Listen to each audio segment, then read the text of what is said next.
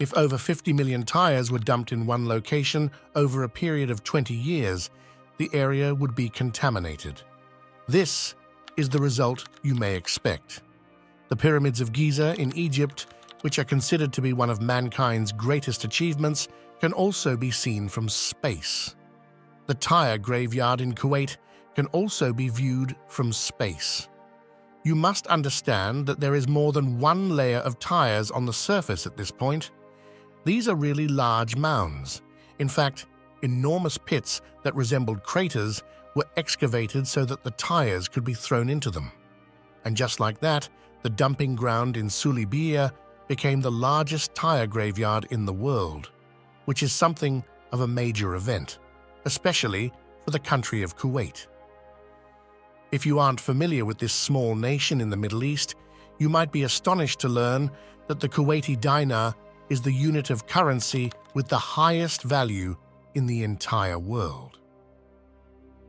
Kuwait is one of the wealthiest countries in the world, according to its GDP per person. This is a result of both their oil-based economy and their peculiar demographics. There are around 4.5 million people living in Kuwait. However, only 33% of them are citizens of Kuwait. This means that 3 million people are not citizens of the country, yet they nonetheless work and live there. They would love to become citizens, but in order to do so, not only do they have to have lived there for a total of 20 years, but they also have to have been born Muslim or converted to Islam, and they have to have been practicing Islam for at least 5 years. It wasn't a good look for such a wealthy nation to be home to the largest tire graveyard in the world, especially when one considers that their neighbor, Qatar, was selected to host the World Cup in 2022. As a result, the government at long last took action, and things eventually came to a head.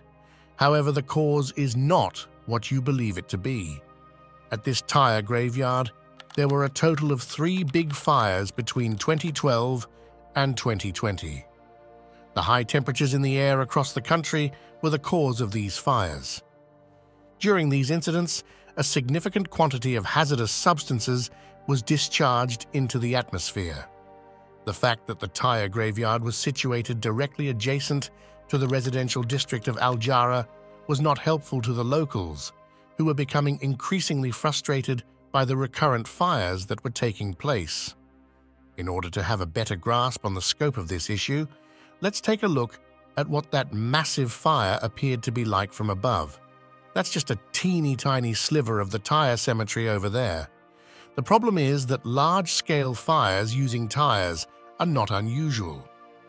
5 young people in Canada started a fire in February of 1919 in a landfill that contained 14 million tires.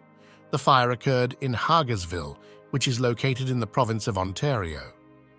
The fire continued to burn for 17 consecutive days despite the best efforts of the firemen, and it ultimately forced 4,000 individuals to leave their homes.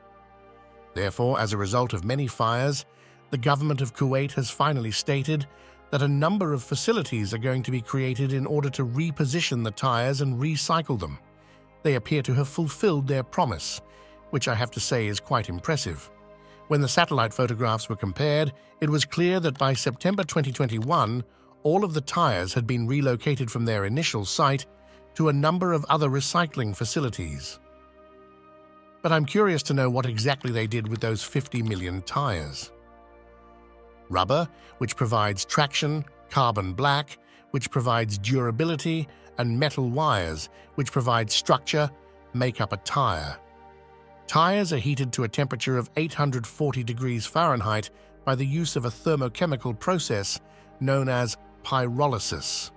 The component of rubber is converted into a gas, which is subsequently cooled and then offered for sale as a liquid form of biofuel. After the temperature in the chamber has been brought down, the carbon black char will be removed, placed in huge bags, and stored. After what seemed like an eternity, the container was opened, and what was discovered inside was a gigantic spool of metal wires. Before being extracted using a miniature crane and transported for recycling, these wires are given a light misting of water in an effort to delay deterioration as much as possible. If you've ever been responsible for cleaning, what's with the clogged sink in the shower? You would have fished something out of the drain, wouldn't you? You are familiar with the topic I'm discussing. The similarities are unsettling. Recycling tires can also be done in a number of other ways. One of these activities is shredding. After that, the rubber scraps are compressed and transformed into products such as rubber tiles, which are used in the building industry. It is believed that 1 billion tires that have reached the end of their useful lives are produced each year, and there are currently 4 billion tires stored in landfills and stockpiles across the globe. It would be possible for us to have such lovely flowers blanket the entire planet. Hold on, they are not flowers, are they? The vehicles in question are bicycles, and the riders do not intend to leave them here for the day. In China, there is a cemetery for bicycles like this one. The middle of the 21st century saw a rise in popularity of bike sharing in China, which culminated in the establishment of the first large-scale bike-sharing program in Beijing in 2014. The concept of bike sharing swiftly expanded to other cities around the country, leading to fierce competition among businesses such as Ofo, Mobique, and Bluegogo for a part of the market. And what this meant was a rapid and widespread expansion of many different companies that provide bike-sharing services into numerous cities. At its height, there were 70 bike-sharing firms operating in China. By 2017, China had become the largest bike-sharing market in the world, with an estimated 16 million shared bikes on the streets. In the United States, the number of bike-sharing companies has ranged from 10 to more than 100. However, it was not long before it became clear that the increase had considerably and quickly outrun the demand in the present moment. Many municipalities were unable to cope with the influx of shared bicycles on their streets because they lacked the legislation and infrastructure necessary to do so. For instance, in 2017, the number of bicycles that the city of Beijing could safely accommodate was limited to a maximum of 1.2 million. However, companies that rent out bicycles had already dispersed 2.3 million bicycles across Beijing, which is about double the city's maximum capacity. Due to the enormous surplus of bikes, it was inevitable that a great number of them would be parked in places in the city that were not suited for doing so. As a direct result of that, large heaps of impounded, abandoned, and damaged bicycles have become a common sight in many of the nation's largest cities. Quickly, staff from the city's maintenance department and employees from larger bike-sharing firms began collecting the bicycles and removing them from public view. The years that followed saw a fast consolidation of the bike-sharing industry in China, with many smaller companies going out of business and the larger competitors either combining or abandoning the market.